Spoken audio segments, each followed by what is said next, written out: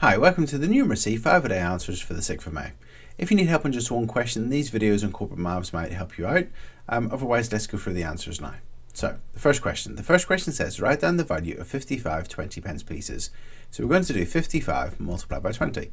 So put the 0 down, 2 times 5 is 10, put the 0 down, carry the 1, and 2 times 5 is 10, add 1 is 11. So the answer would be 1,100 pence or £11.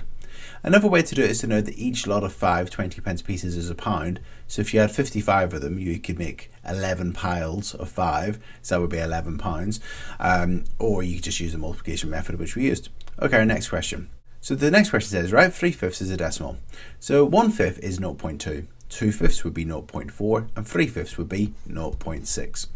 Another way to do it is to do 3 divided by 5 using the bus shelter method like this. 5 into 3 doesn't go, remainder 3, and 5 into 30 goes 6 times, doing 3 divided by 5. So the answer would be 0.6.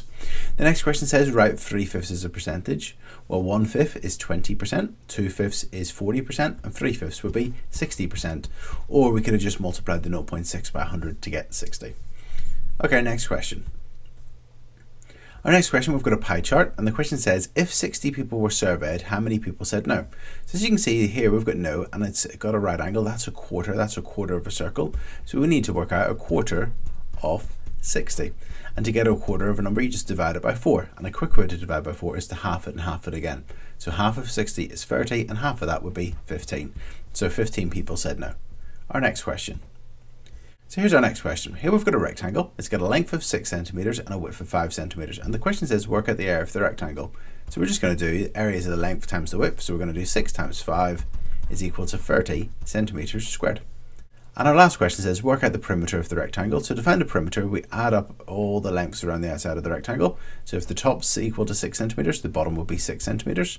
If the right's 5 centimeters, the left's 5 centimeters. So we're going to do 6 plus 5 plus 6 plus 5. And that will tell us the perimeter of the rectangle. So 6 plus 5 is equal to 11, plus 6 is equal to 17, plus 5 is equal to 22. So the answer would be 22 centimeters for the perimeter of that rectangle.